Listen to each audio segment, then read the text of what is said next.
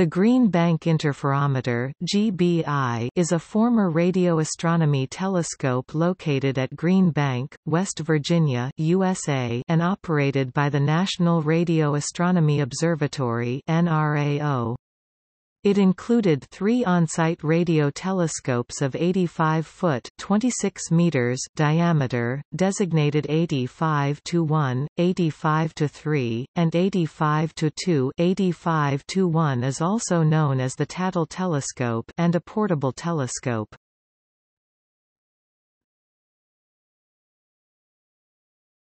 Topic: History. The first telescope 85-1, Tattle was built in 1959 at a fixed location. It was used in Project Ozma in 1960 without interferometer. In 1963, in anticipation of adding movable telescopes for interferometer, the second 85-foot (26 meters) telescope kit identical to 85-1 was ordered. The construction of the second telescope 85-2 was completed in 1964 along with a 1.5-mile (2.4 kilometers) track from 85-1. At that time, the 85-2 telescope was placed at the end of the track and cables were connected between the two telescopes.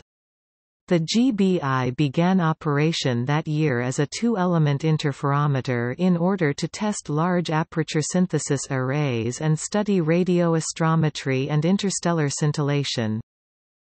In 1967 the array was upgraded with construction of the third element 85-3 to be located in the middle of the track. Both 85-2 and 85-3 had truck tires mounted on either side to allow them to be moved along the track to test different baselines. The limitation of the 3-element interferometer along a short track became apparent. A 42-foot (13 meters) portable telescope was procured. The portable telescope was placed 8 miles (13 kilometers) away from Green Bank site and then moved to 11 miles (18 kilometers), forming a T-shape with the length of the bottom arm of the T to be similar to the length of each arm of the Y configuration at Carl G. Jansky Very Large Array (VLA), which was still in a design phase. The portable telescope was later placed on a mountaintop in Huntersville, West Virginia, 26 miles (42 kilometers) away from Green Bank, which is the same distance of the longest baseline of VLA. The portable telescope was replaced in 1973 with 45-foot (14 meters) portable telescope which was in use until 1983. From 1978 to 1996, the GBI was operated in support of USNO and NRL geodetic and astronomy programs.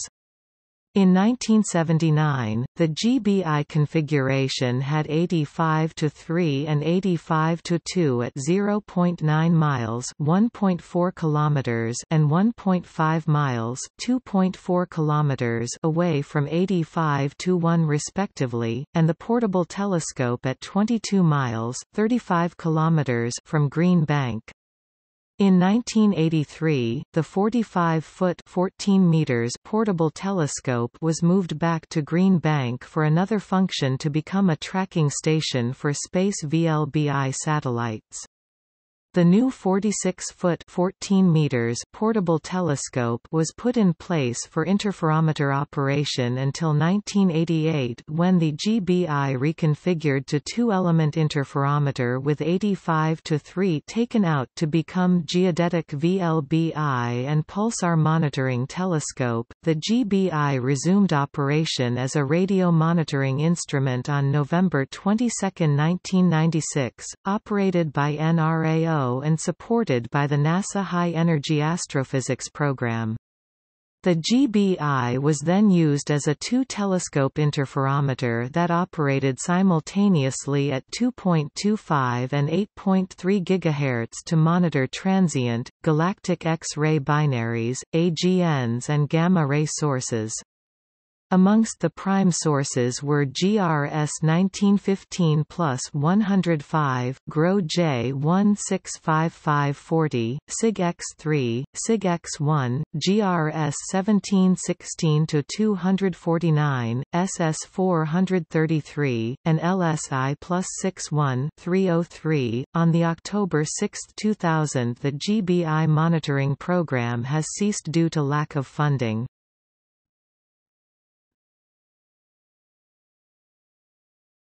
Topic: Technical data, two-element interferometer. Baseline, 2,400 meters at an azimuth of 62 degrees E of n. Bands, 8.3 GHz X-band and 2.25 GHz S-band with 35 MHz bandwidth. Receivers, cryogenically cooled, dual frequency, dual polarization.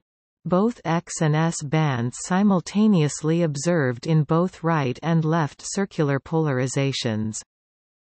System temperature, about 35 K in S-band and 45 K in X-band.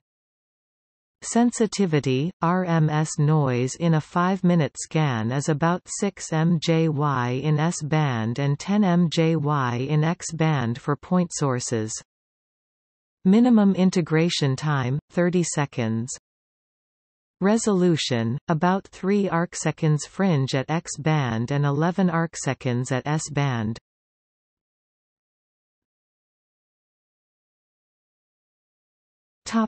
See also: List of radio telescopes.